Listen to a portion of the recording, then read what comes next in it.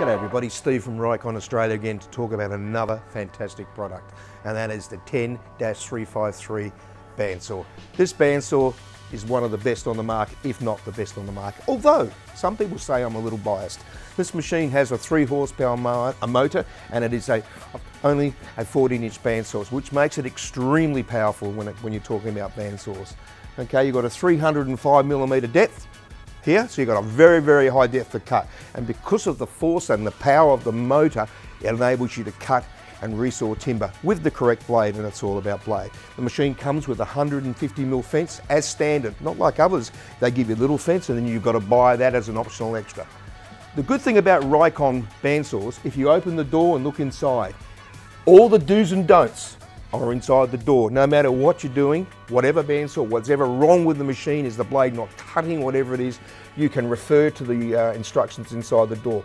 Also inside the door you've got the blade length in inches and in millimeters, and you've got the maximum width blade you can do. In this case it's from 1/4 to 1 inch, or as you would guess 6.35 to 25.4mm.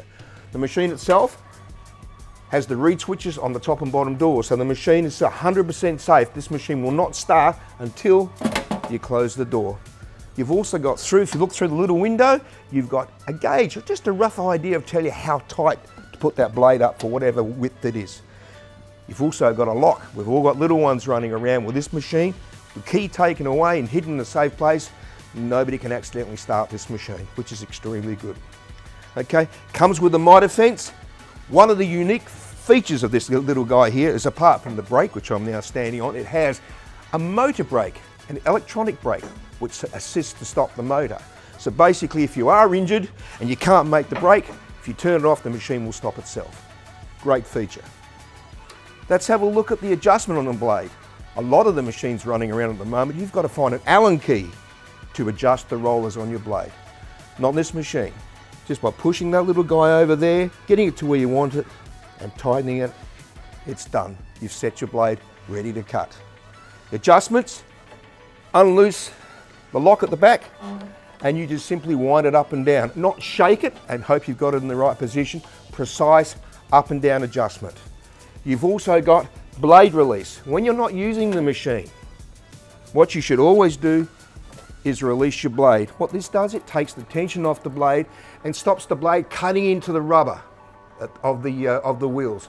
Once you're ready to start the machine up again, all you do is push it, lock it, one lever, and the blade is ready to cut. Tilting the table to 45. A lot of the machines on the market, you've got a little lock, you lock it, and then you shake it as much as you can to get it where you want it. Not with this little beauty. Undo the lever, and then you just turn it. You actually turn it like that, and it turns roughly where you want it.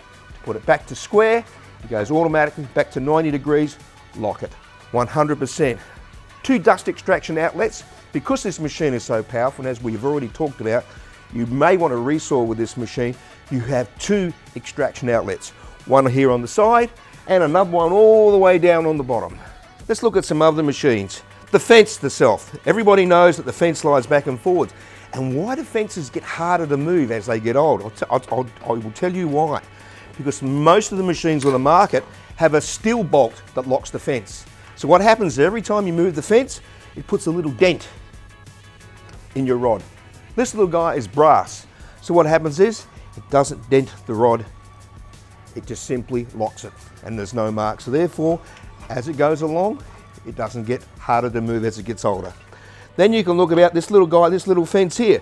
This fence you can tighten, this fence moves it left or right, which is helping you with the resaws of the well. When you want to resaw, you can bring it in closer, or you can make it move away. They actually adjust the fence in and out. That is unique to this machine. So, we could go on and on and on and on and on talking about this machine. If you're looking for a bandsaw that is one of the best on the market, go to your local Rikon dealer and have a look at the 10-353. I'm Steve, we'll see you next time. Don't forget to pop into your local Rikon dealer. And by the way, don't forget to subscribe to our YouTube channel. See you next time.